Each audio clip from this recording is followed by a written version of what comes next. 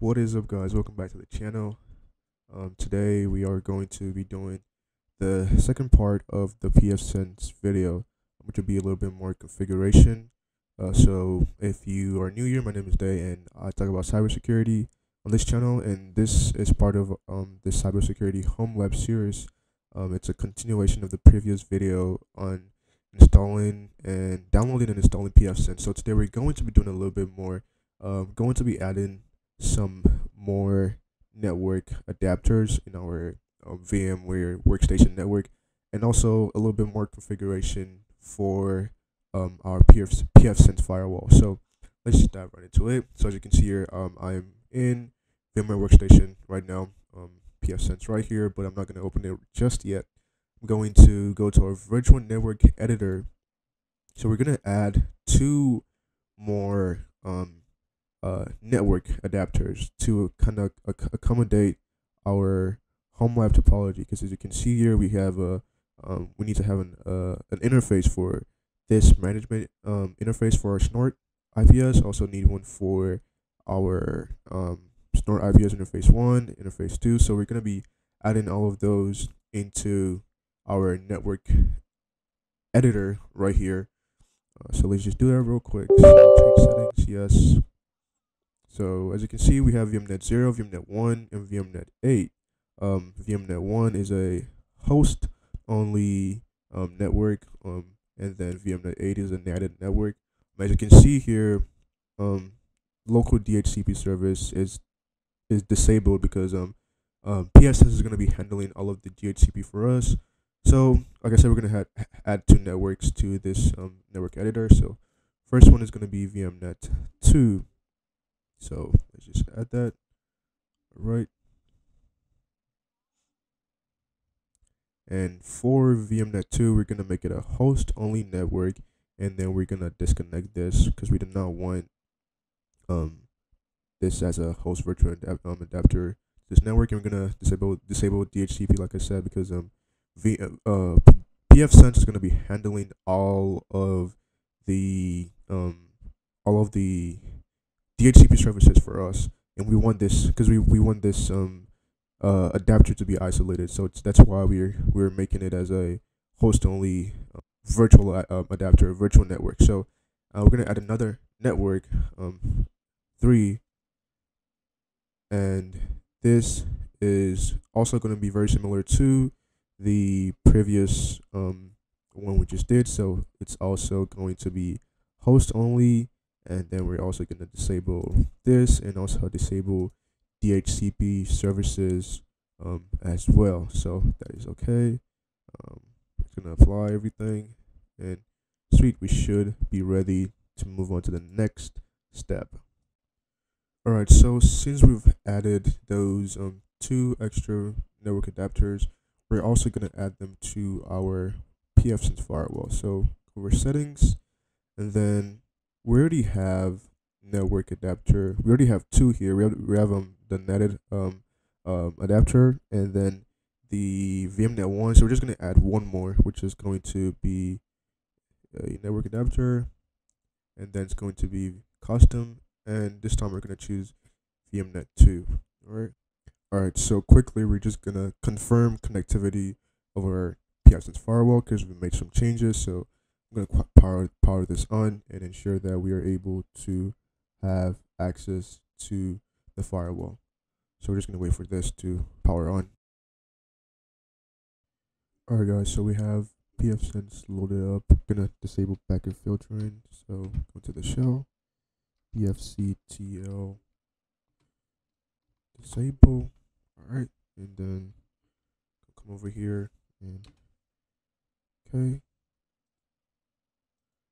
Alright, perfect. We have access to our Pfsense, so we can move on to the next stage of the configuration. Okay, so now just temporarily close down the web browser, and we're gonna do some configurations here. So we just added one more adapter to our Pfsense machine, so we're gonna add it in here as well. So we're gonna choose one, assign interfaces, enter, no, and then So the one address is EM0, that doesn't change. LAN is EM1. The last one is EM2. Do you want to proceed? Yes.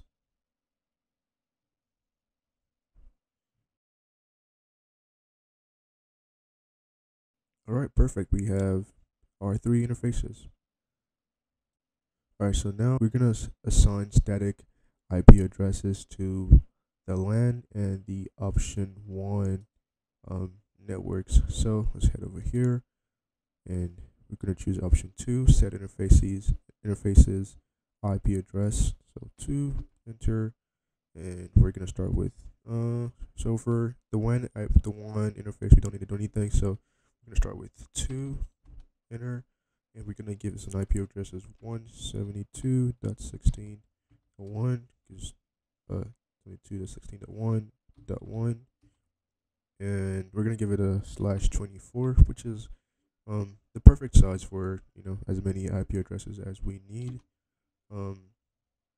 Here we're just going to click enter, and we're just going to click enter here as well. And then do we want DHCP? Yes, we do.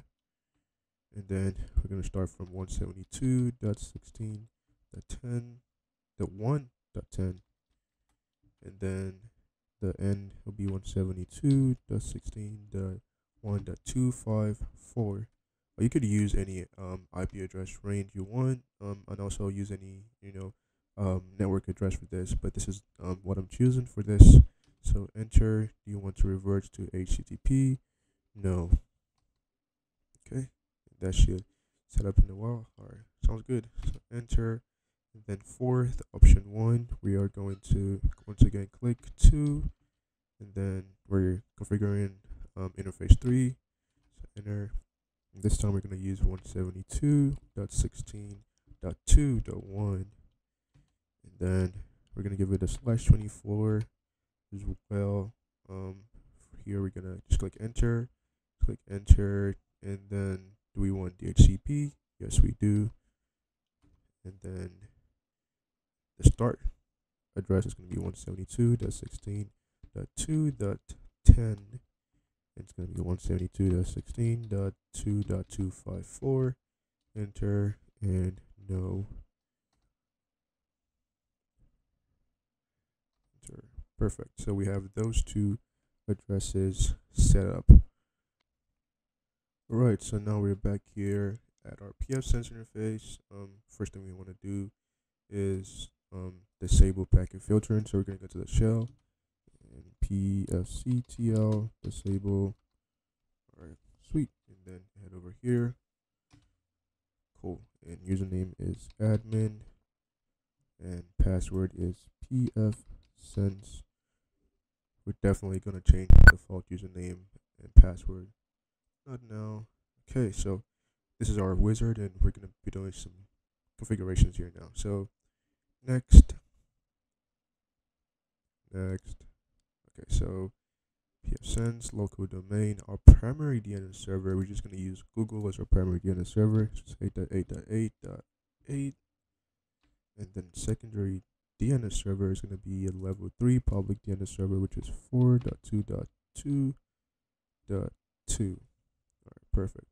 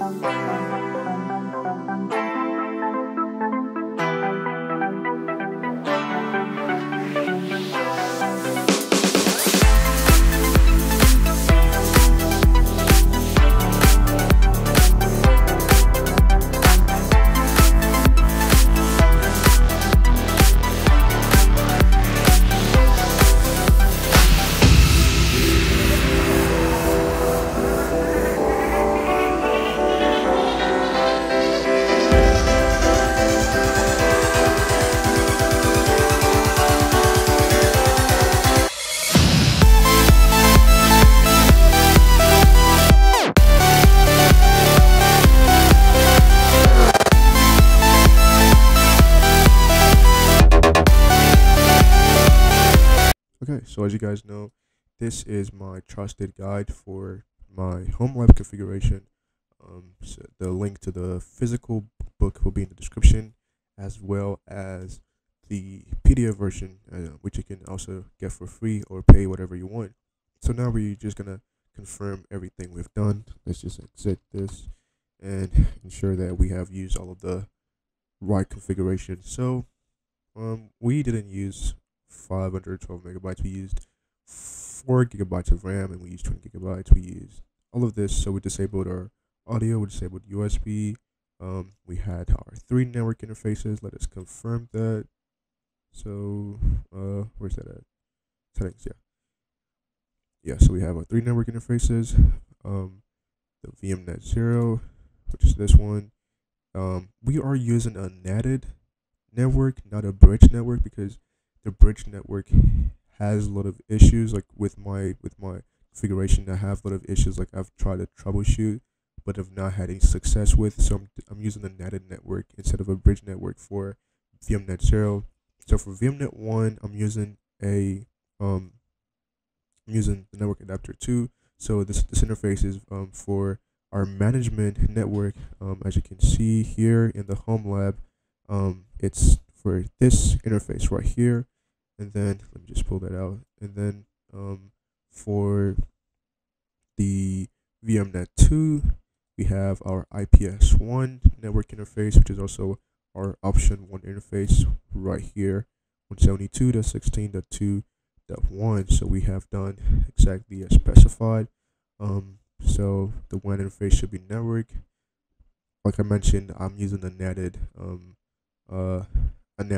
network here because I have tried every troubleshooting possible, but have had no success with that.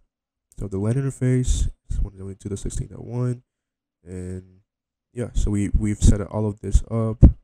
Everything is as specified. We have our RFC 1918 networks configured, and we also have our snapshot. Perfect. So what is next? We have an operational VM. So we want to make sure that those policies match those illustrated in the segmentation guide, and make sure that Pfsense is hosting all the services mentioned in the core network services guide to make sure our firewall is fully functional and ready to handle our lab network. So we're gonna do some connectivity checks. That shouldn't be too long. All right, perfect. So once you're finished setting up your Pfsense VM according to the instructions laid out, open the console session in the Pfsense VM. So let's do that real quick. 8, and attach your mouse and keyboard by clicking on the console. The screen is blank, so we already have all of that set up. And then first run the command ping. So let's run the command ping c5 www.google.com.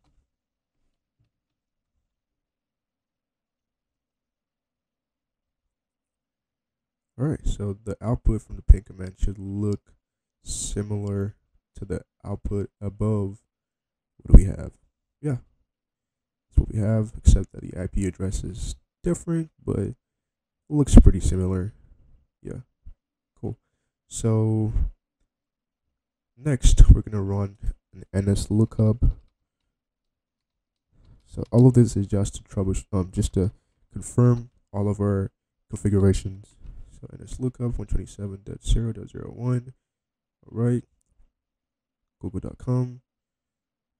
It's a different address, and then Google. Different. Okay, so yeah, everything looks good with that. And then final one we're gonna run is curl https://www.google.com. Okay, and 2, it's a little bit different, but it's what we are expecting. Everything corresponds. Server GWS. Yeah, everything looks similar, maybe a little bit different, a little bit updated over here. So it's perfect. The output of your call command should be similar to screen and capture above, which it is, obviously. 9208 and 9099. Yeah. So if so, you may type exit, so we can exit the shell and close your connection. to the Pfsense console. Okay, we're just gonna leave that open for now. If you had any problems, you've got troubleshooting to do. I had problems because I was using a bridge network for my WAN interface, but I changed it over to a NAT network and it worked fine. So you should be using the bridge network, but if it doesn't work, just use a NAT network for that interface, which is interface which is this interface, the network adapter without any numbers. Okay, and then everything looks fine. Okay, these are some troubleshooting processes just in case you had any issues. And then make sure that you have your snapshot.